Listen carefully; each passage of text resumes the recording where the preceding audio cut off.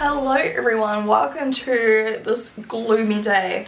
Once again, let me just show you. Look how freaking dark it is. It is insane. What is up with the spring weather? It's not very springy. I've been putting off this video for the longest time because I knew it was about to get crazy, and then after a while I was like, does anyone even care about seeing this video? But I've got so many requests to complete this series. So today we have the 80s makeup look. Previously, of course, was 70s, so that'll be linked below, as well as the playlist, so you can watch all the way back to the 20s, which was the worst makeup tutorial I think I've ever done in my life. Like, I just felt revolting, but that's fine. Yeah, it's a journey.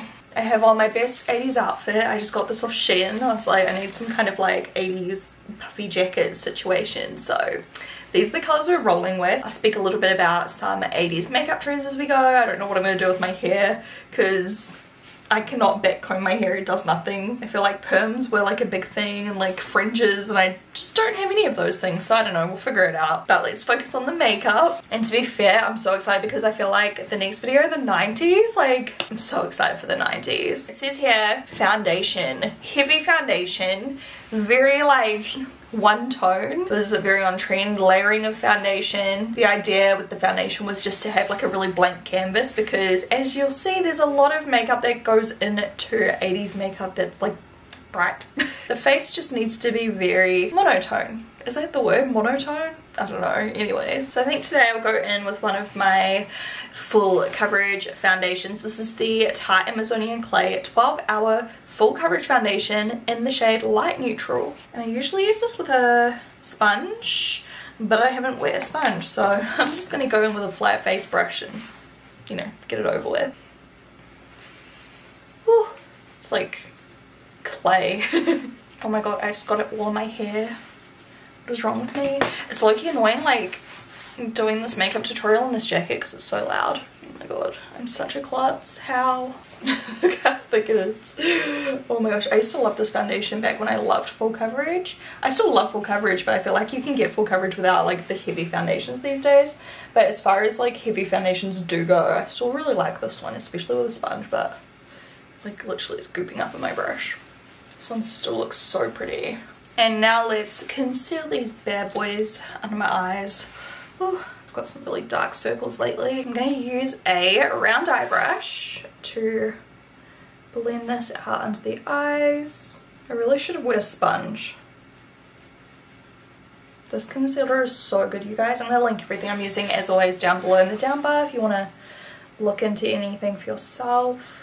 Okay, I'm starting to get excited for this look now. Like, I'm starting to envision what kind of colours we're going to use. I know that navy blue eyeliner was so on trend. I feel like that carried through to the 90s. Like, I remember being in primary school and stealing my mum's like, yeah, navy blue eyeliners and things and putting them on and getting in so much trouble. Navy blues and pinks, which is kind of perfect because that's what I'm wearing. I'm pretty sure, was it purples and corals were in fashion as well. Okay, I feel like first we just need to set all of this though. A whole bunch of powder, just get this put into place. I'm going to use the KVD in, what shade is this? Lucid? This like yellow color.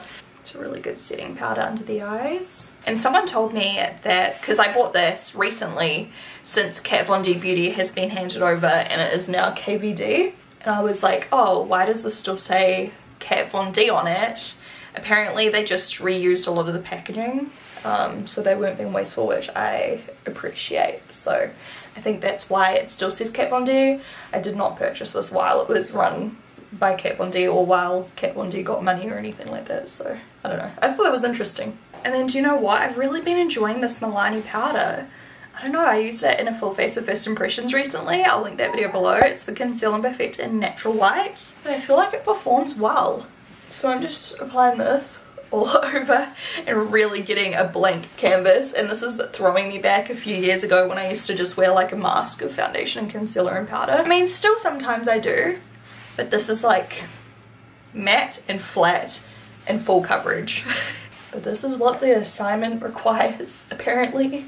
Next, this is blush. So the makeup trends of the 1980s always featured the cheekbones, so true, and they always had vibrant blush. So if you think of how we contour these days, they kind of did that, but with blush. bright bold blush to really sculpt and shape the face, and it was a feature. It was a focus, you know, like blush is definitely in trend again, except very natural, you know, just a blushed flushed effect, whereas in the 80s it was like a stripe of colour. So I'm a little bit nervous, I'm not going to lie. And the colours were often a bright pink or even a deep plum, a trend that would be laughed at today. The 80s were all about colour, expressing yourself and uniqueness. Oh, and then it says for brows, the bushy brow was popular. A thick and natural shape was popular during the 1980s, so Cara Delevingne would have fit in quite fine. So apparently in the 80s people just kind of left their brows to it and then just added brow gel to get a really nice thick brow. We might have to use a little bit of product. Maybe let's start there and then we'll move on to the eyes and then the cheeks, because I feel like I just want to see what we do with the eye makeup, and then I'm thinking we'll blend it in with the cheeks. I'm going to use my Bobbi Brown Perfectly Defined Longwear Brow Pencil in Blonde. And I'm going to fill in the brows. And you heard them, natural thick brows were the rage, apparently. And apparently if you overplucked your eyebrows in previous decades, then tough luck. You weren't on trend. I don't know what we're going to do for the 90s video, because you guys know the 90s was all about the friggin' plucked to within an inch of their life eyebrows. Thankfully my mum never let me do that to my brows. And I'm going to use a little bit of my MAC brow set in Beguile. How many of my followers watching now were kicking it in the 80s? I know some of you guys that watch me are older than myself, so do any of you guys have any stories about how you used to wear makeup in the 80s? I would love to hear from you. I find that so interesting. My mum was like young in the 80s, so I don't think she really got the like full 80s experience as far as makeup was concerned. She was definitely more into makeup in the 90s, because my mum had me in 92 and she was 18 or 19 when she gave birth to me, so she kind of like was getting into makeup around then, I suppose, maybe just a few years before that. But I'm going to use a little bit of eye base since we're working with really bright colors. I don't know if they would have necessarily have done this, but we're just gonna pop it on. And just because I did this brow a little bit too thick, so I just want to shape it a little bit just over the arch right here, just keeping my natural shape.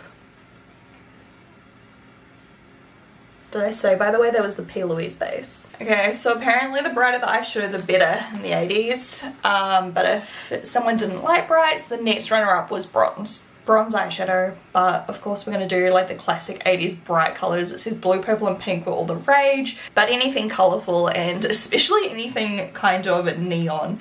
Now the eyeshadow was like all over the show. It was like bold, bright, it was thick, it was all the way to the brows pretty much. I've got a couple of palettes here. We have the BH Cosmetics Summer in Saint-Tropez, which I thought would be good for the blues and like some of the pinks maybe. And then I also have the Z palette, which has some really cool colors, I think.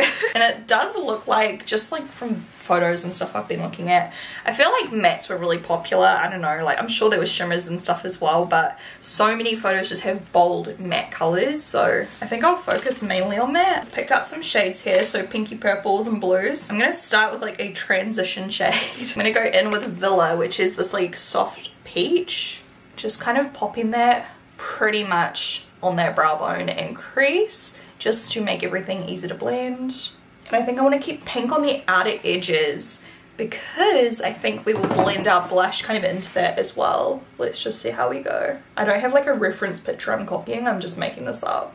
I want to take this blue, it's called Code Blue by Makeup Geek, and it is the most stunning color. I'm obsessed with it. And I'm taking out my pencil brush, and don't mind the weird order we're going in today, but I'm gonna pop this on the lower lashes. I'm just starting here because I know I do want to do blue on the bottom lashes. I'm not sure if I want to bring it on the top as well, so I just thought we'd start here and I can kind of make it up as we go and just see what looks right. And then I'm going to go in with the same brush with this lilac. This is called Hopscotch by Makeup Geek. And I'm going to pop that on the inner part of the lid like this using the same brush. I'm getting a little bit of blue on there, but that's okay. That's such a nice color. Look how cool it is. I feel like it's actually starting to brighten up. Hold on, let me just adjust my lighting. Okay, now you can actually see. Look how cool that color is. Whenever I look at pictures of 80s makeup, I see a lot of color blocking. So we're kind of doing a color blocking look on the eye.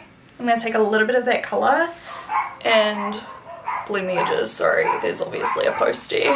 Now I'm going to take a colour that's slightly more on the pink side but still kind of purplish, so it will blend in. This is by Craves. I did a sponsorship for them years ago. It's called Lexis, and I'm going to put that on the rest of the eyelid. It matches almost perfectly to the top I'm wearing, I feel. So I think that's such a cool like 80s vibe. Just blending that up to the crease.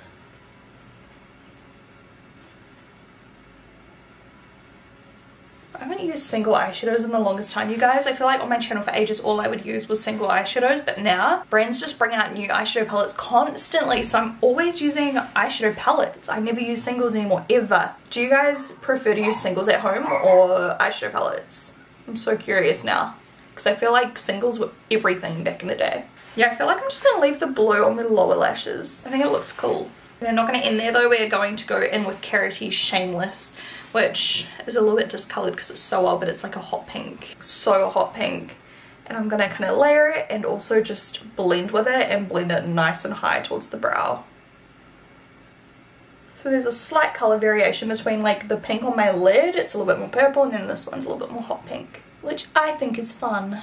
And then we're going to try and do some crazy blush to kind of go with these colours, I think. I'm just going to take a clean blending brush now to try and soften the edges a little bit. I'm getting so much fallout because these eyeshadows are so bright. I don't know, it's just like showing up. And then using this blender brush and just giving it a good buff. And it's fine to bring it out because we are going to be adding blush to this whole area anyway. So that's why I've kind of gone quite far out, just so it's easier to blend. I might use a little bit of that first colour Villa and add a little bit under the eye as well.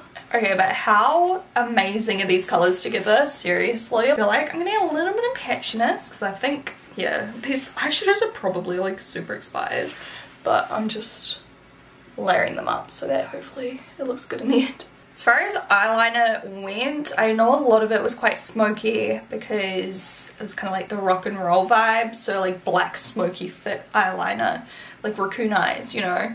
Also colourful mascara.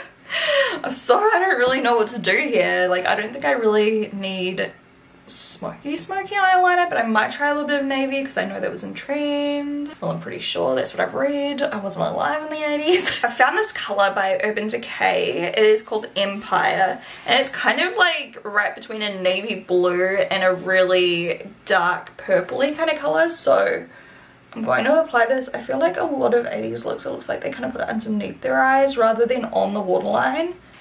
So I'm going to do one eye, and then I'm going to go in with my pants brush, if I can find it, with whatever colour's on there because it's all going to match. And I'm just going to roughly kind of buff it a little, just to like line. Do you see that? I'm going to do the same on the other eye. Blend, blend, blend. Quite like how that one turned out with a little bit like thicker on the outer corners, so I'm just gonna build it, and then I'm just gonna apply it maybe halfway to start on the upper lash, then gently buff that so that it's smoky and smudged. See, tell me why that eyeshadow just like wiped off. I'm not going for like a particular shape, just literally applying it and blending it. Because I don't know, I don't really know what shape was popular. If any of you guys from the 80s could let me know. It's actually been a little bit harder for me to research 80s compared to a lot of the other decades for some reason. There's less information. Maybe it's also because there's less rules. Like, I feel like makeup was starting to be more of like a self-expression, and people were starting to kind of do what they wanted rather than like following like a set rule book, basically, like you saw a lot earlier in time, where women literally had like a how-to book on how to shape your lip pencil, how to shape your brows. Like, you know, I feel like maybe this is when people started trying new things a little bit. There was obviously the trending colours and styles, but I'm not too sure. You guys tell me. My eyes look so round, I can't deal. Big old lashes, false lashes. A lot of people brought their eyeshadow very far into, which I've kind of done today, but some people even put it like down their noses and things. So optional. If you want to carry it on a bit further and more dramatic, go for it. I think before I do my mascara, I will do some blush. And I think I might do a couple of different tones of blush. I'm thinking my beautiful Dior one, the Rosy Glow 001 Pink, I think on like the higher points, because I don't think there was such an emphasis on highlighting in the 80s. It was more just like blush, blush, blush, blush. And then I think I'll find something a bit darker to really pop and go with the eye makeup. I don't know, let's just see what happens. Thinking maybe this kind of tone. This is the Max the Reindeer Grinch Kylie collection, so I don't think you can really give it any more. But I'm gonna take the small like Real Techniques brush that I set under my eyes with. I don't know if it's gonna be dark enough. Kind of like adding that where I would contour just to start. I don't really have any like dark blushes. What's the mix? This is my OPV Beauty Born to Shine. Maybe I can use like some of this color. I might even blend a tiny bit of this, so Unstoppable and Positive. That color's very 80s, I think, on my skin tone. Beautiful for darker skin tone for a wearable look, but on me, obviously, I'm pale. And it is bold, which is exactly what we need right now. So I'm just going to start slow, build it up, even though we do want it to be quite bright. You can see I'm putting on my temple too, like I'm going all over this area. We do want it to be bright, but I just wanted to make sure it's still well blended and like done well, if you know what I mean. I'm not just going to like shove it all on at once. So just blend, blend, blend. I am going to fix up my eyeliner a little bit, I think. I've got some like gaps. This is the thing with pencils, like I always get these like gaps in my lashes. So annoying. I've got a friend coming over tonight for dinner, so this should be fun. He'll be like, what have you been filming? So I'm kind of doing like this outline. I don't know if you can see where I've done like the temples and then kind of contoured, right? And now what I'm going to do is go back in with the same color and kind of connect the outer corner of that eyeshadow like this around the temple. Kind of like that. Okay, and now we're going to stop there. I'm not going to go in with this one. This one, just don't even worry. I feel like those are better. But I will go in with my Dior now, which is brighter. And I'm going to focus this kind of in between where we would normally like blush and highlight, which just gives it like a fun kind of ombre and multi-tonal effect. I'm going to go in with this color here. It's like shimmery and it's light pink, and I'm going to highlight on my brow bone with this, because I feel like it. Now just fixing up the eyeliner. I'm going to put it like in my tight line. Really rub it into the lashes and attempt to get rid of any gaps. Now I don't know where any of my mascara is that's coloured, which is really weird. I did have a whole lot from Colourpop, but I just don't know where I've put them. So we might just have to do black and falsies. Alright, so what I did was I just used, I don't know why I just went so high pitched, Huda Beauty Legit Lashes, and just put on a couple of coats so they looked very thick and like smoky rock and roller-ish. I decided to add a little bit of that aspect into the look, but I am going to use falsies and I am going to clean up the mess I've made too. I don't really know what falsies to use, because a lot of the falsies they did use in the 80s, if they wore them, were like costume ones with like rhinestones, well not rhinestones, but like I don't know, unless that's just, I don't know, or like more natural styles I guess. So I might use some with a little bit of detail, just my interpretation. These are the Fangirl by XO Beauty. I'm going to pop one on so you can kind of see the before and after. Alright, that's a really nice subtle kind of difference. It just helps to elongate my eye a little bit, make my eyes look less round, which I really appreciate. And it just adds a little bit more volume on top, because right now I feel like we're a little bit bottom heavy on the eye makeup, so I think that was a good choice. Let me pop on the other one, I'll be right back. I'm looking at some more like pictures. I feel like we can wing out the liner a little bit more. There's a lot of winged styles, whether they wing the actual eyeshadow itself or like the eyeliner a little bit. So I'm just going to draw the eyeliner directly on my brush, and I'm not going to go like too full on, but just enough to give it like a little bit of shape. Just dragging it out slightly, like I'm barely even doing like an opaque line. It's just enough. A lot of the eye makeup's like super winged, which is really cool as well. Which we kind of started to do, but then I like blended it into the blush, you know. Man, this lighting is really bothering me. Look at this. It's so dark outside. Even I'm like struggling to see what I'm doing. And you know what I'm gonna do? Because I love nude in my waterline, but that wasn't really a thing. We're gonna take a really pale blue and just line the waterline. This is a neon, so this is the eyeliner by LA Girl Shockwave Electric. And I'm not gonna do too much, but just to kind of brighten my eye a little bit and make it really pop, make that blue pop. It's almost the same color as the eyeshadow was before we like blended everything on top. I think that was a really cool touch that really opened up my eyes. Do you know one thing I find really weird about like the Decade series is how, you know, they had the similar trends for so many years in a row, when these days makeup trends change literally almost month to month. You know, like every year there's different trends at least currently, whereas back in the day, you know, people really did wear the same stuff for a while and not get sick of it. But I guess makeup brands put out so much limited edition makeup and kind of direct trends these days, whereas back in the day they probably didn't really launch new things every freaking week like they do now. Why can I not pluck the stupid hair? I really need to go in for a brow wax. You never realise how hairy your eyebrows are until you blend your eyeshadow all the way up to them and you can just see every little fine baby hair. For the lips, apparently bold lips were the way to go. Lots of bold pinks, corals, reds. Lip liners were the best way to perfect your application. They were often darker than the lipstick as a way to emphasize the shape of the lips without overlining. Well, I'm gonna overline a little bit because it's me, but metallic lips were also a thing. Surely some Candy Yum Yum. Oh my god, throwback. So I'm gonna use Shannon Lip Pencil by XO Beauty. It's on sale at the moment, I'm pretty sure. And mine is a little bit blunt. When are my lip pencils not blunt? I'm so lazy, like I just cannot be bothered sharpening. Hold on one second, I'm just going to use some setting spray because I'm feeling so matte and dry. And then Candy Yum Yum on top. Is this still good? No, that's so expired, but whatever. Don't tell anyone.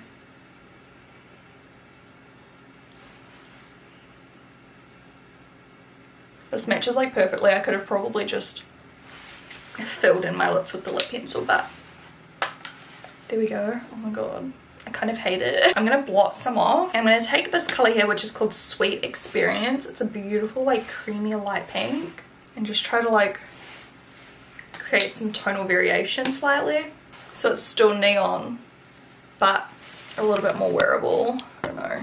Okay, for hair, like, I don't know, I'm struggling because of my hair texture. I'm thinking, like, I found these like hot pink, they don't really match, but hot pink scrunchies, you know, cool. And then like the loose sideways pony, which I feel like was also a 90s thing, but I don't know, I feel like I saw it a lot in 80s pictures, and it would work so much better if I had like a shorter fringe.